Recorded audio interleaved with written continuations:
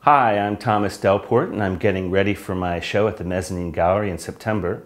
And I'd like to take you a little bit through some of the paintings that I'm going to bring.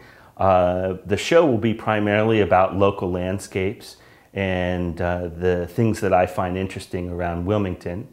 Part of my process is that I'll drive around and look for places that I find that are interesting, either because of the light or the line or the color, or maybe there's something compelling about the way that the land and the built-up objects interact.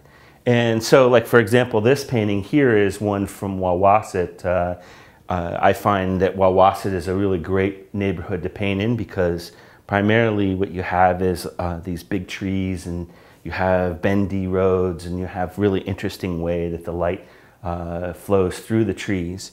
I also find that the colors are magnificent there, especially in the fall. This happens to be a spring painting, but as you can see, the way that the greens either go from hot to cool.